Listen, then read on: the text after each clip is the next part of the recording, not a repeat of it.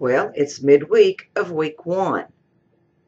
Now, from here on, in the second section, we'll talk about how major database models have evolved, what's the alternative models and the needs that are fulfilled by them, and how data models can be classified by their level of abstraction.